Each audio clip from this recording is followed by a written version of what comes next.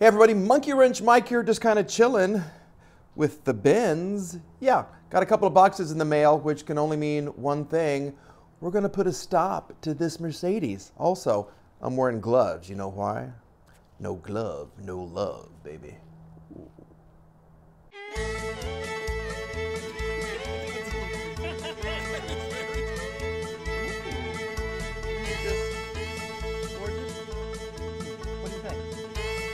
Lifting our engine mounts to Jesus, because you lift me up.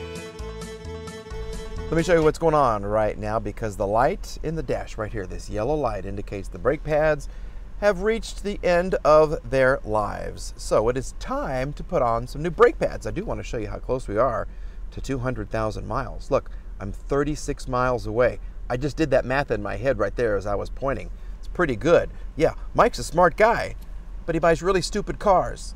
Okay, some of the cars are stupid. Most of them, like this one, are very, very nice.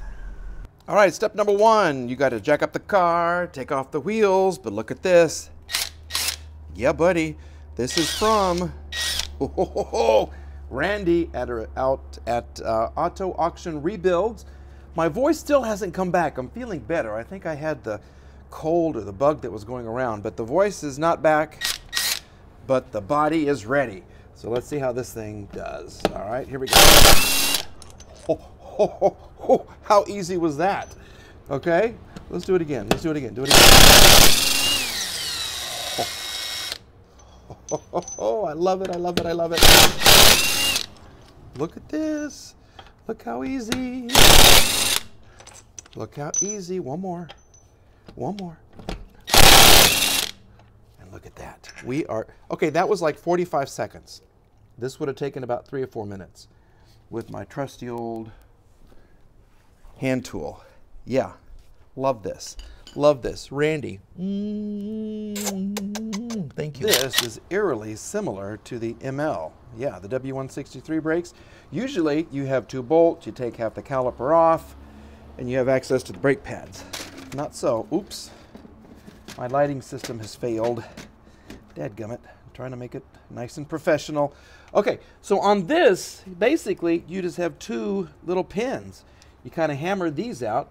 This is your spring right here, okay, and this just holds the brake pads in. This is your brake pad wear indicator wires, okay, right here, these are. This is going to be super easy, okay, we're going to be positive. Hammer these out, remove the spring, clean these things up, take your pads out. These just basically, let me show you. These are just going to unplug. Okay, see, 1, 2, just like that. Okay, let's get to work. Yay.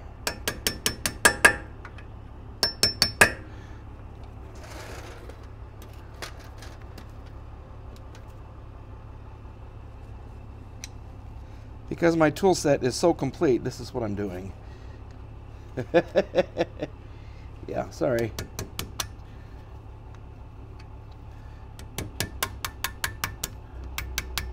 It's not difficult. Not difficult at all. I just don't have my pins, my little things to do this. Okay. See how they just come out? 1 and 2. And then you can hopefully grab these. If not, you can hold them with your pliers and give the pliers a little tippity tap. Okay. Okay. Mike needs lights. Mike needs to invest in some light bulbs because this is ridiculous. Okay? This is really kind of ridiculous. Sit there. Sit there, people. Okay. Let's see if we can do it again.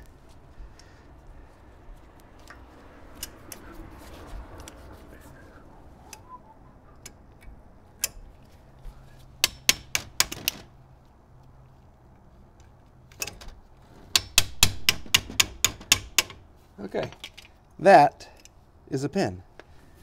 Dadgum, you stupid light. Dadgum, you stupid light. Let's do it again.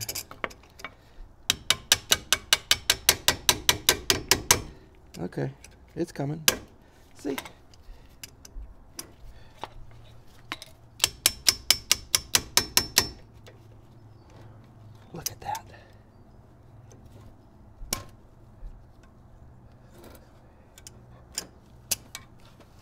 come on, light.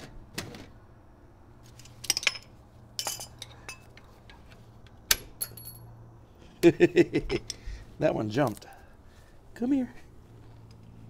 Okay. Yeah, I always keep one of these with me.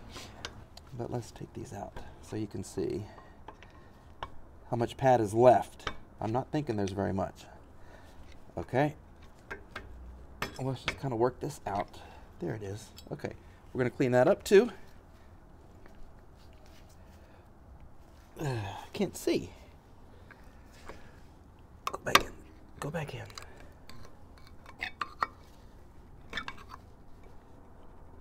Oh, come on. Oh. There we go. I'm pushing. There we go.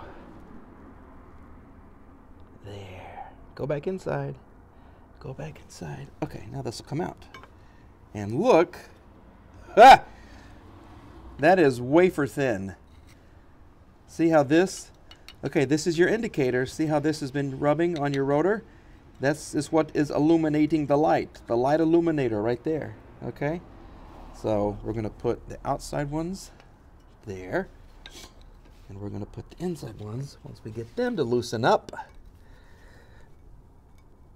Come on, just easy, easy, easy. I don't like to push much on the rotor, I really don't. I'd rather go this way, but you gotta get it started. Okay, can you see me? Can you see me? Oh, I'm covering it up. Yeah, so we're pushing this there, okay? And voila. Look, once again, your indicator has been rubbing up against the rotor, and that's why the light is on. These things are history. Let's look at the new ones. I want to show you guys the difference, okay? What a difference a new pad makes. This is the old one, okay? See how wafer thin? This is the new one. Take a look at that. Look how much meat. It's beefy. Look at that guy right there. Yes, sirree. Little bitty, big and beefy. So we're going to slide this guy back into here. Come on. Come on. You kind of want to make sure the holes line up so you can get that pin through. I've gone ahead and cleaned this up a little bit. This actually came off when I took the wheel off. So this has been done recently, which is good news. I might put some more lube in there. Make sure you got it going the right way. So you put that little nose piece in the hole. Get it all lined up, and it should just slide right down in there. Look, see? Do you hear the click? Yep. Okay, so that's one. And we'll put this guy right in here. Come on. Come on.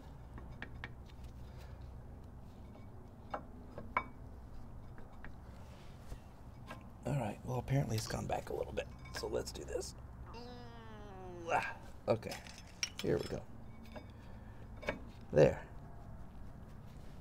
A little tap. Okay, that one's in. We'll put the pin in the other one right here, and we should be good to go.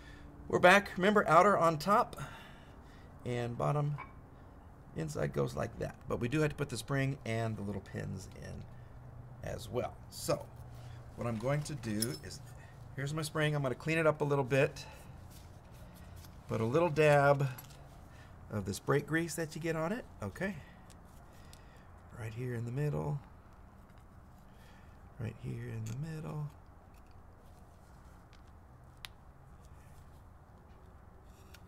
Okay. There.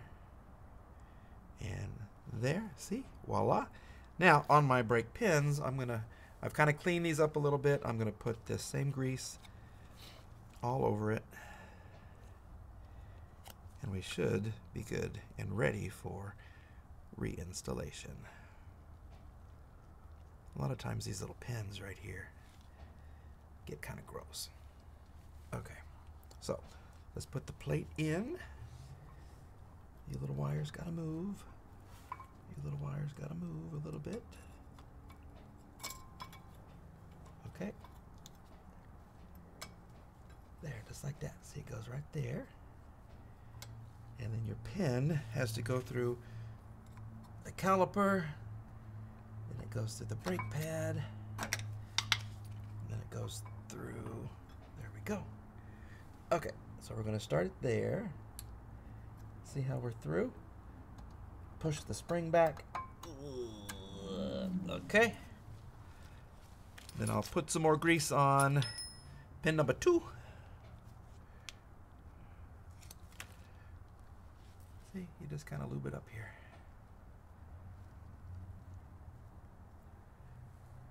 Okay. Hopefully this one's kind of in alignment. Good. Go through here. You gotta hold the spring clip down. Goodness gracious, that's a heavy one. Okay. Now you line up the holes. You got a hole here, you got a hole there, and you got to get the pin through both of the holes, which can be lots of fun.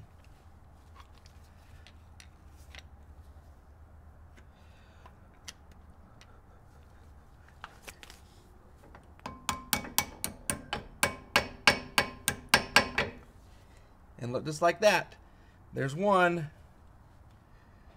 Let's see if I can get this guy up here to do something marvelous as well. Okay. Okay. You were kind of lined up. Let's see what happens if I give you a tap.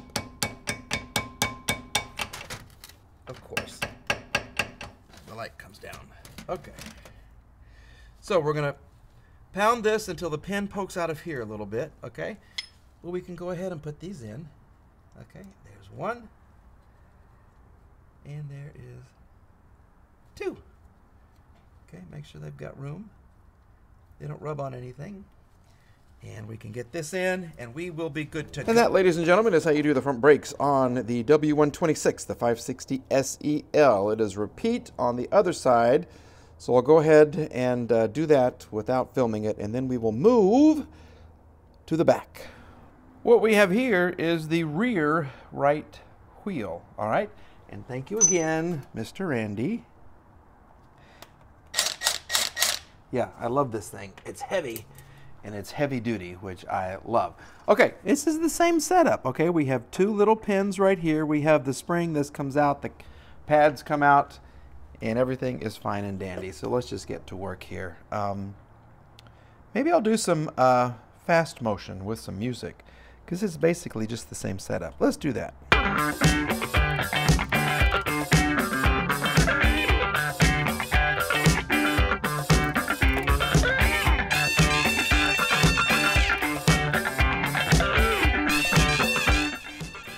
All right, what are we working with here? Well, okay, so here's one. You can see a little bit of, let me do the light here a little better. Okay, now, yeah, there's a little bit of pad left on that one. Look at this guy.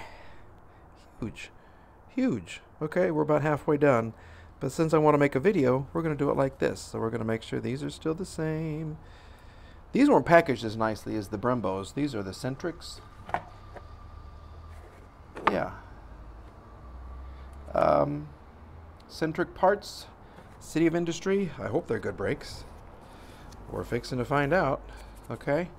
So we're just going to put these in and see how life goes. All right, installation just the same. Okay, you got the 2 pads that slide right in there. You put a little grease on your spring and on your little pins right here. You can kind of line them up dry and then put the lube on them and everything else. And then you are good to go. So let's see how we're doing with the alignment. We'll just give it a couple of taps. And you see how it's kind of coming through right there? See, just like that. A couple of taps, and it's coming through. Look at that. Oh, thank you, light. Yes, Mike's gonna go buy some lights. Lined up with the holes, because the rotor's not gonna move. On the front wheels, you put it in 12 o'clock. Hole on the top, and then you know where to go. All right? Let me see here. Gonna get these all started. Then I'm gonna use my power tool.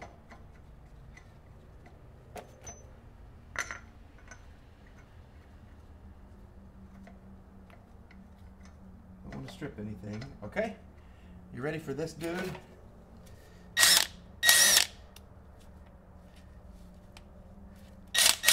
Oh, baby. Oh, baby. Oh, hello. Look at that. Star pattern. Look how nice. Okay, now I'm going to torque them down with my hand tools. But thank you, Randy. I love it. Love it, I love it, I love it. Okay, very quickly, let me just show you now that we have brake pads. Look what happens when you hit the brake. Nothing lights up, buddy. Nothing lights up. So we have successfully changed all 4 brake pads. Well, actually 8 on 4 wheels. Yeah, but look how nice. Yay me. All right, that's going to wrap it up for putting on brake pads on the W126, the 500 SEL, also the 500 SEC, 380 SEC, 500 SEC. I'm sitting here admiring my sticker. Look at that. Why would this, from France, be on the back of my car? I don't know. Maybe it did go to France. I don't know. How can I find out? If you know, let me know. Please like, please subscribe. I'm trying to get these videos out as soon as I can. Still have the Crossfire, the Chris Crossfire, and all the other cars. They're all coming up. Let me know what I should fix next, because every car needs something fixed. All right, folks, thanks for liking. Please subscribe. I need to get those subscribers up, and have a great day, okay, everybody? Bye.